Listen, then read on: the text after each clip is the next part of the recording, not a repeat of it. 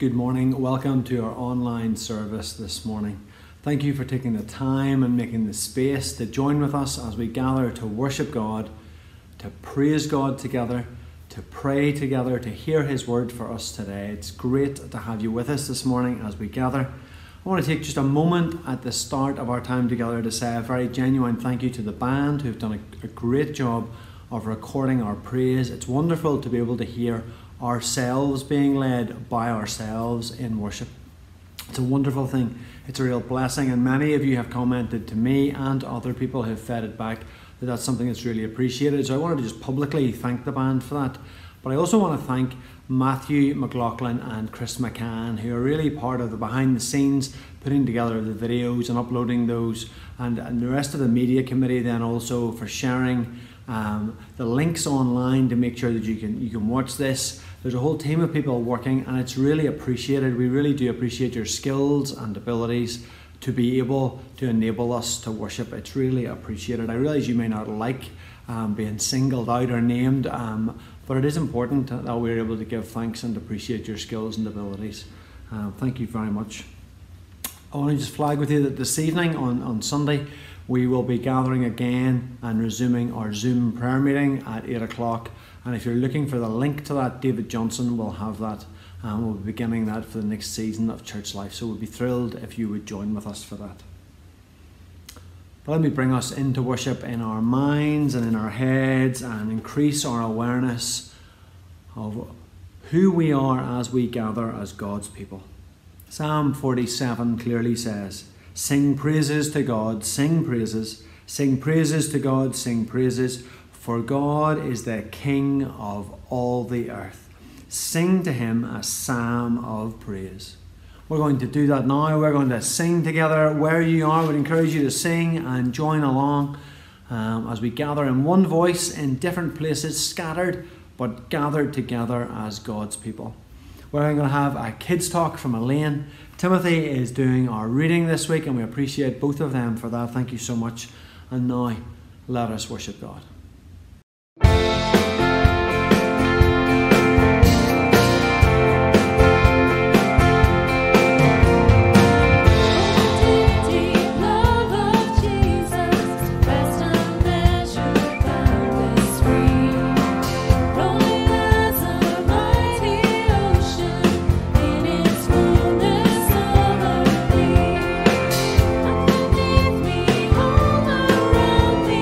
This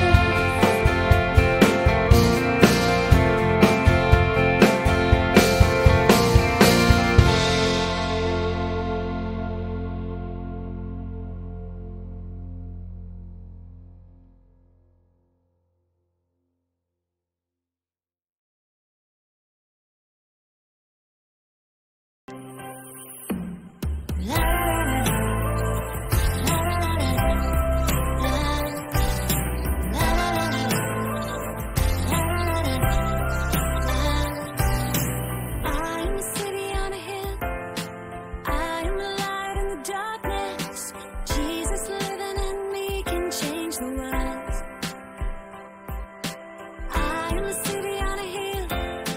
I am a light in the darkness. Jesus living in me can change the world. Let my light shine, let my light shine, let my light shine. Let my light shine, let my light shine, let my light shine. If God is for me, who can stand against me? Let my light shine, let my light shine, let my light shine.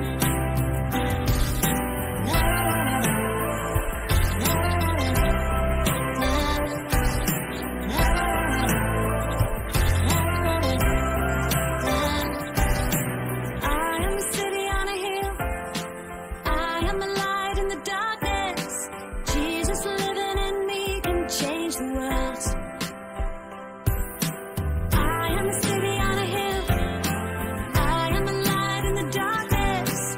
Jesus living in me can change the world. Let my light shine, let my light shine, let my light shine. Let it shine. Let my light shine, let my light shine, let my light shine. If God is for me, who can stand against me? Let my light shine, let my light shine, let my light shine. If God is for me, who can stand against me? Let my light shine, let my light shine, let my light shine. We are a city on a hill. We are a light in the darkness. Jesus living in us can change the world. We are a city on a hill. We are a light in the darkness. Jesus living in us can change the world. Let your light shine, let your light shine, let your light shine. Let it shine. Let your light shine, let your light shine, let your light shine. If God is for us, who can stand against us? Let your light shine, let your light shine, let your light shine. Let it shine. If God is for us, who can stand against us? Let your light shine, let your light shine, let your light shine. I will shine for you, burning bright with your light forever. I will shine for you, burning bright with your light.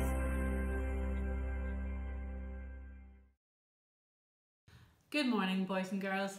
I'm sure by this stage you're all back to school. Some of you may just have started in P1, some of you may be as old as the P7s, and you'll be back to school where things are just not quite the same.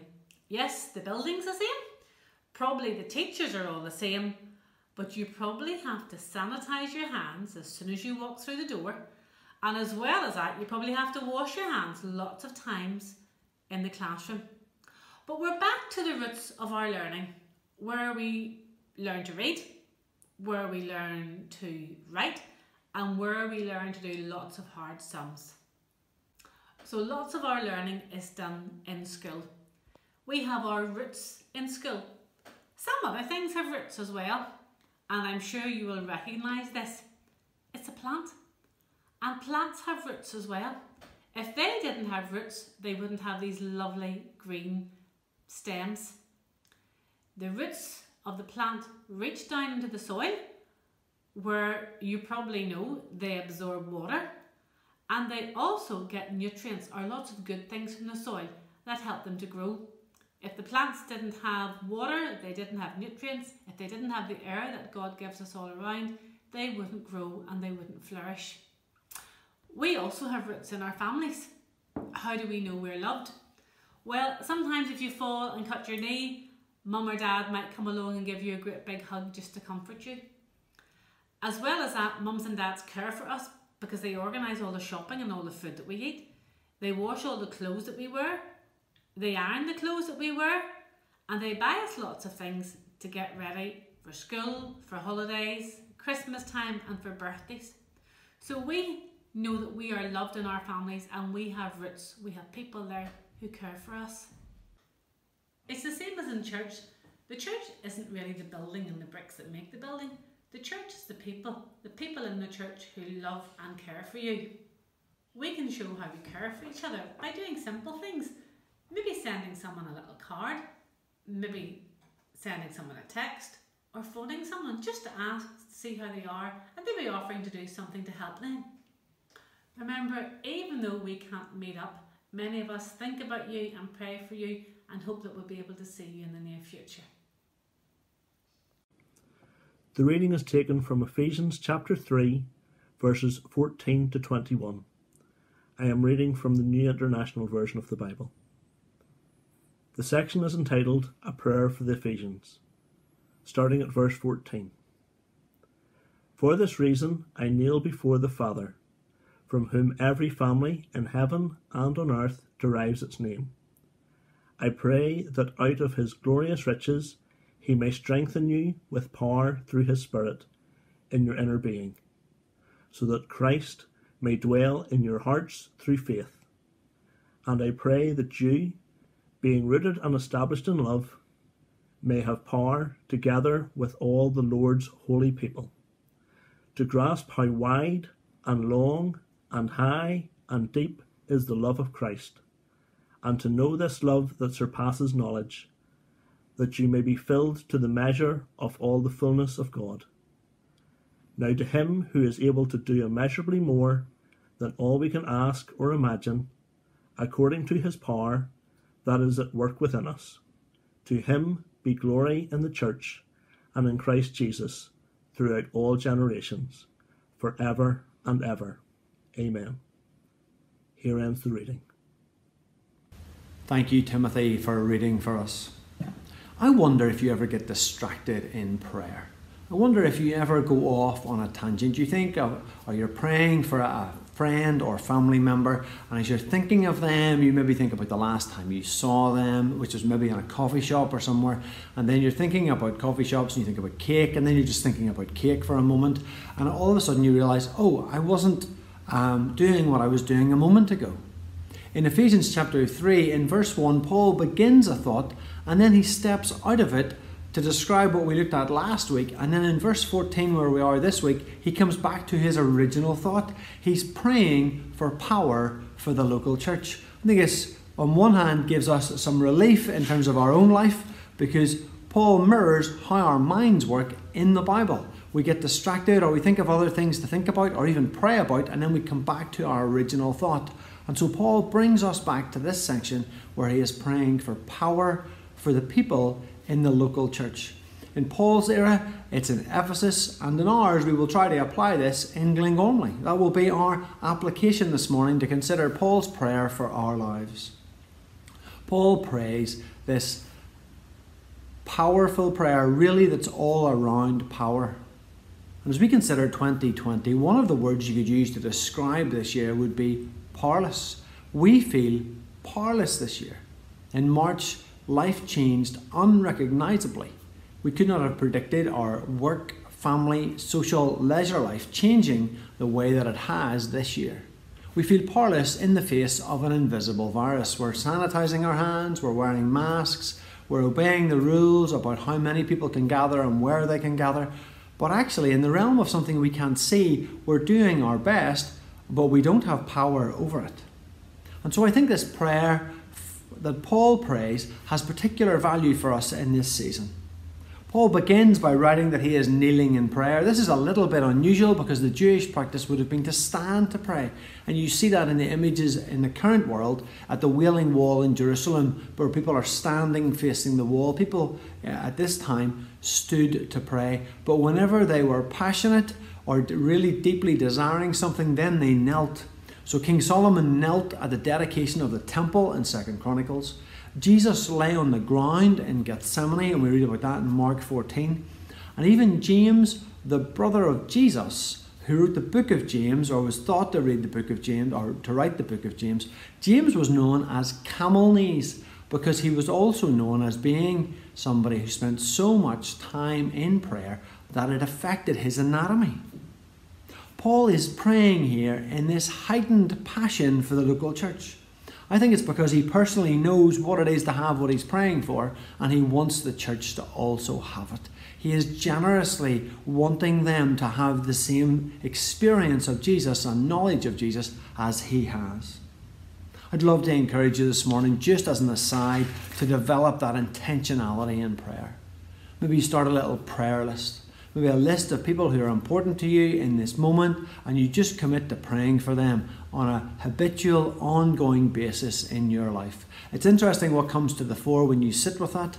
It's a wonderful thing also if you have a season of life of struggle and a friend or acquaintance or member of the church family turns to you and says, I'm going to add you to my prayer list. I'm going to add you to the list of people on my list and commit to praying for you.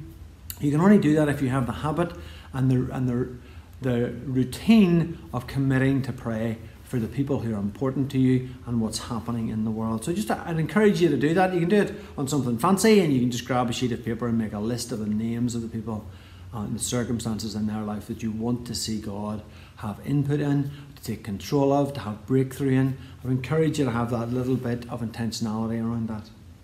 But Paul brings the local church before Father God in prayer, and it's from God that we find our place and name. We find our place, as we've been reading and learning about, ultimately in being part of God's family. That's our primary identity. It's not in our flag or our culture or our nationality. It's actually found as the gathered people of God, because God is making a new humanity of people from all over the world who become part of his church, who become part of his family. God's gift and bringing us into his family isn't a I'll tolerate you, I'll put up with you, but a welcoming in to actually have the full inheritance that even Jesus will have. That's the picture that we have in the Bible. We will be full inheritors of everything that God wants us to have. And so we see here that Paul prays power, that they would know provision, that they would know God's strength through the Holy Spirit in their inner being, in their inner humanity. So much in our modern world tells us you can be whatever you want to be, wherever you want to do it. You have the power within you to achieve and have whatever you wish. But that's not actually Christian. In our faith, the power comes from God. Out of his glorious riches, he is in abundance. It's not a scarce resource. It's not a well where God has given to others, and when it comes to you, the well is dry. That is not how God gives to us. God gives out of his riches for us. God has the ability, but also the desire that we would know and experience and live out of his power. The end result isn't that we become spiritual supermen or superwomen with lots of power running about in the world. Paul prays that we will know this power in our inner being so that Christ will dwell in our hearts through faith. It's done because we believe and trust Jesus, but what happens is that Christ, through the Holy Spirit, dwells in us. This is mighty scripture. This is incredible good news for us today. So Paul is praying that God will strengthen our inner lives so that Christ will be able to dwell in us. I wonder if you've ever gone to the Spar or the local corner store. Other corner stores are available, but it's a wet day and you're in the shop and you're getting some bread and milk and eggs, and you don't have your bag for life, your reusable bag, so you buy the thin bag in the shop. And if you've been unlucky, and this may be me speaking from personal experience, you've been unlucky to buy the eggs, or the only ones they have are the eggs in the hard plastic container. And so you're on your walk home with your bag, and unknown to you, that hard plastic container has come against the carrier bag and it's slowly sliding. Really, your first awareness generally is when you're walking along the road and you realise that you're carrying a bag that has become incredibly light. Because what has happened is the bag was not strong enough to hold what was on the inside, and everything just ends up on the road. The carrier was not strong enough for what it would be used for. If you're a follower of Jesus this morning, if you believe who he is as the Son of God, who came, lived, died, and rose again for you, if you trust him, if your belief is that, and you trust Jesus with your life because of that, and you follow him, you find here this incredible prayer for strength for our inner lives so that Christ will dwell in our hearts, so that God will move into us and inhabit us. A couple of things that I think are important for you to see. What this word really means is that Christ settles into your heart. This isn't a hotel break or Airbnb or Christ will visit like the in-laws or like kids coming home at Christmas for a couple of days or home in the summer for a couple of days.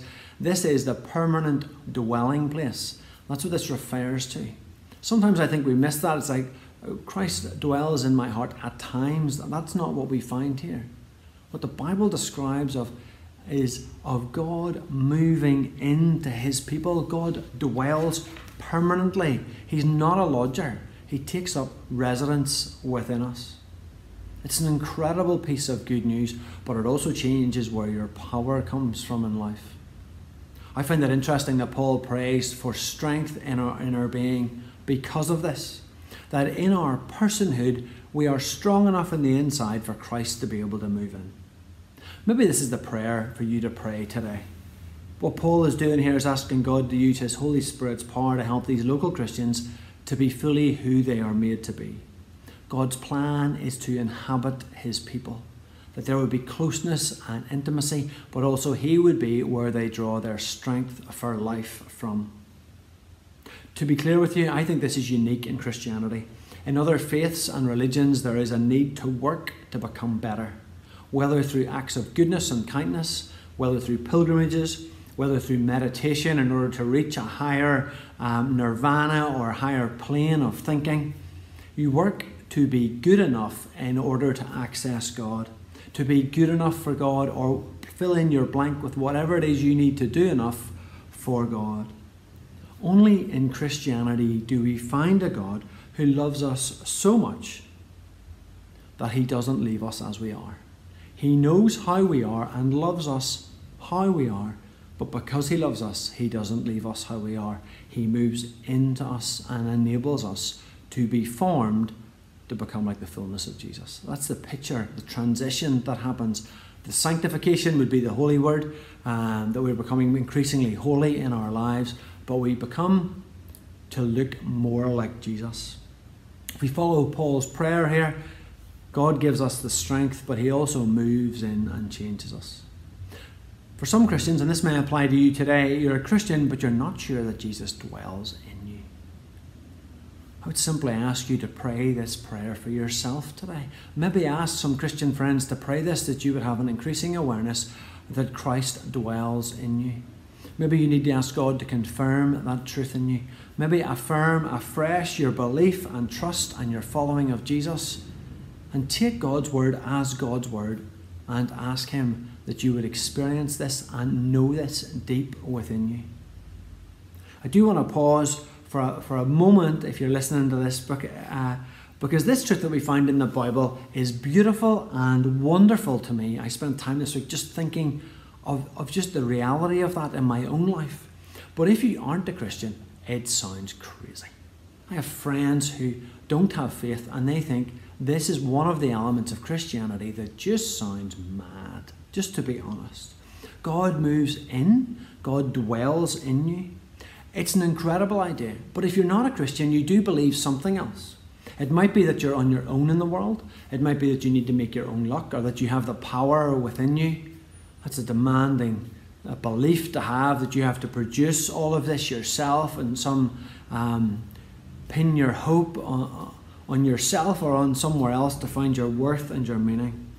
I once had a man tell me that he had his own private secret deal with God and that for him everything was going to be okay. People try to square life in different ways. Maybe if you do good enough in life, then God will like you. Or if you give to charity enough, God will like you. But I want to say to you gently this morning, who decides what is enough? Who decides that you have done enough? You just sound like you're going to work yourself to the bone. It sounds not quite right that you have to work really hard to get somebody to love you. In Christianity, we are faced with the truth that God is communicating through his words, but in his actions, that he loves us. He loves us so much, he sends Jesus for us to save us. That's his way of solving the problems of the world. All we have to do is accept that. And when we accept that and believe and trust and follow Jesus, what God says is, I will give you help. And the help I give isn't low-key juniors. God says, I will put my Spirit. The Spirit of Jesus will move into you. It's incredible good news. I think it's only in Christianity do we find a God who cares enough to do something himself for us, which reveals who he is. He is kind, he is generous, he is loving, he is forgiving. He is better than anything else. I hope you can see that today. I hope you, if you're not a Christian, you can begin to engage with this idea of God is better than anybody else's concept of what they believe is in existence. It's a wonderful thing, a God who needs nothing from me, yet still wants me now and forever. God loves you and loves you so much he doesn't need anything from you. He just wants you, who he created, and he wants you to be with him now in this life and with you forever. It's a beautifully compelling image of a wonderfully generous, kind God. If you're a visitor this morning or you're watching this online and you don't yet know Jesus, I'm just going to put my cards on the table with you. I want you, whenever we are able to come to church. I want you to experience people who are on a similar journey in the sense of they are following Jesus in their lives, and as they follow Jesus, Jesus has moved into their lives and they are being changed. That's the heart of the Christian faith. It's the heart of who we are as Christians. We don't always get it right. We're not always perfect. We slip up all the time. But my agenda is to invite you to church as soon as we are open here and we are able to be here. And if you're a follower of Jesus, it's also to get you to come here so we can support and encourage one another and discover more of God's truth and reality in our lives. This is a wonderful, wonderful truth for us to consider, but also to pray for in our own lives and in the lives of those we love. Because we are changed because Christ dwells within us.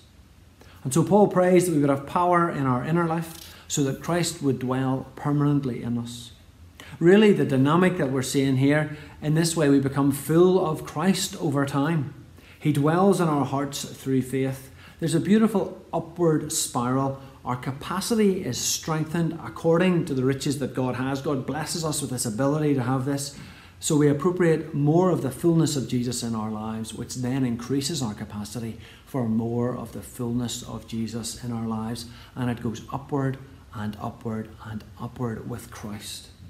This prayer for inner strengthening was not a mere wish, but the petition of the Apostle Paul for the church. I'll be clear with you, it is the prayer that I have in my own life. It is my prayer for Glengormley church family life. And if you're watching this today, it is my prayer that you would know this in your own life. Paul prays for strength. He then prays for love. Notice that he then describes as being rooted and established in love. He mixes his metaphors here because you have rooted, which is the idea of being planted in love, and then established comes from sort of architecture and the idea that your foundations are in love. If we are grounded, planted, founded in love, nothing can shake us. Our relational love is crucial in this new community that Christ forms of church all over the world, globally, but also locally where we find ourselves in the local church family. God puts all of us together because of our faith and trust in Jesus. And in 1 John 4, we are reminded that this love is because he first loved us. So the danger is that we make some form of challenge in this, that we must love others, but we don't ground ourselves in the fact of we love others because of the experience of love that we have had from Jesus himself. That's very important, because otherwise love becomes a duty or something that we are forced to do, that you go through the mechanics of, when actually we love. You can't force somebody to love you. You can want it, but you can't force it. But whenever we've encountered Christ's love, it changes us, and then we love others out of the reality and experience of being loved wholeheartedly and completely by Jesus. The picture we have is of generous, committed love of God for human beings who have the opportunity to respond to him. And when you know and experience that love, it changes us. And then in turn, we love others because we have been changed by a love that we then share to the rest of the world. Church family at its best is ordinary people who have been changed by God's love for them, who are so rooted and grounded in God's love that then breaks out in the world around them, and they are able to love others with this supernatural love that is beyond comprehension. Because God's love for us is beyond comprehension. Because we all are slightly unlovable. If you live with family, friends, extended family, you have moments where people are hard to love, and yet the God of the Bible who made us is saying, but I love you wholeheartedly. And so because we experience that, we are then able to love others in a similar way. What is utterly fabulous here is Paul prays out of this foundation of love that the love would be such that we would grasp further how wide and long and high and deep is the love of Christ. That our knowledge of Christ's love would just grow. Glenda and I are married 16 years this Friday coming. We'd known each other for a few years before we got married. We dated for 2 years and then we got married. And when I was getting married 16 years ago, my experience of love at that point was really grounded in Glenda. That's where it's fleshed out. The breadth of it, the height of it, the length of it, the depth of it was really defined in the relationship that I had with Glenda.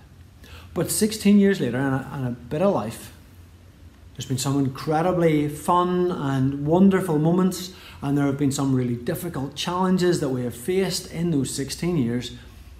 The result of that is that our love has grown. So the love that I had 16 years ago has grown wider and deeper and longer and wider than it was back then. And I am grateful and I am blessed by it. But I need to be clear with you, Christ's love is so much more than any human love that we see. Christ's love is infinite, it's eternal, it does not get old. But as the old preacher says, God's love is wide enough to embrace the world, long enough to last forever. It is high enough to take us to heaven and deep enough to take Christ to the depths of the lowest sinner. It is all encompassing. Christ's love for you and for me may be incomprehensible, and yet Paul's prayer is so that we would be able to know it and we would be filled to the measure of the fullness of God. The third thing is that Paul prays fullness. He prays strength, he prays love, and he prays fullness. And the picture we have here is of the church family doing this together. Being rooted and established in love, we would, as church family, grasp the dimensions of the love of Christ. That we would then be filled by the fullness of God.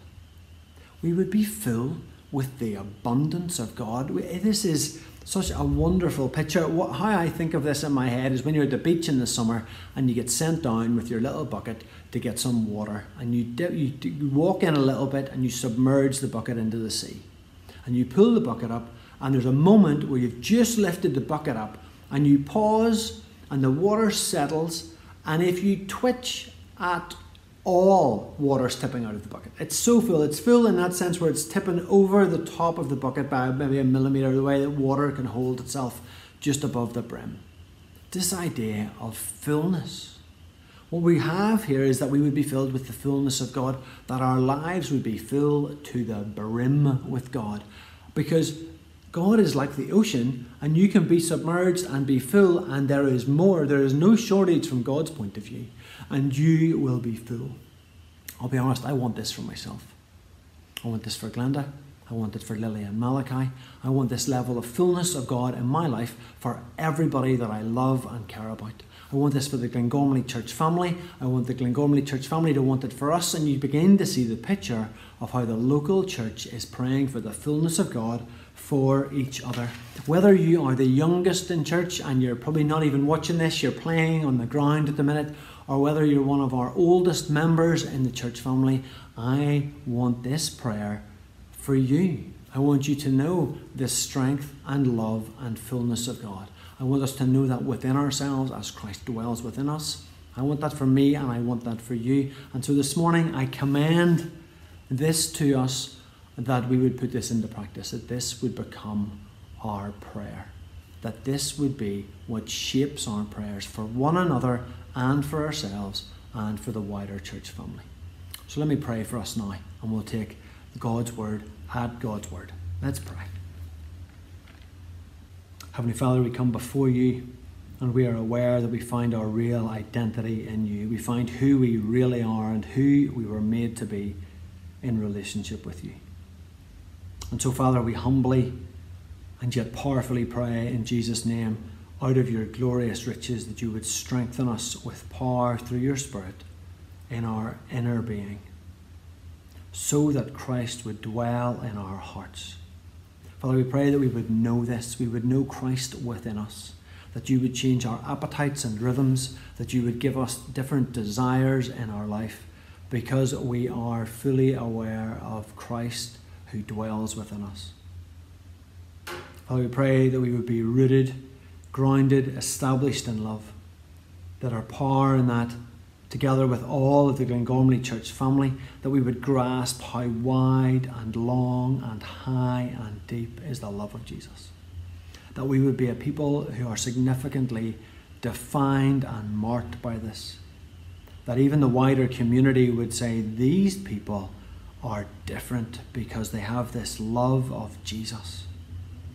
And Father, we pray this love of Christ that surpasses knowledge, that we would be filled by this, by your measuring stick, not by ours, that we would be full to the brim of you and of the measure and knowledge of you. Father, we seek to be your people. We ask that you would enable us to pray this consistently for one another and for ourselves, that we would know your power and not our power as we go through life, because we are not powerless. When our trust is in you and we are members of your household and part of your family, your promise is that we can know your power and have your power within us, and it changes us. And so we humbly pray, come, Holy Spirit, come. Come, Lord Jesus, come. Come, Father, come. And do your work. Amen. We're going to praise together. We're going to declare God's glory and greatness and sing where we are. Let's praise God together.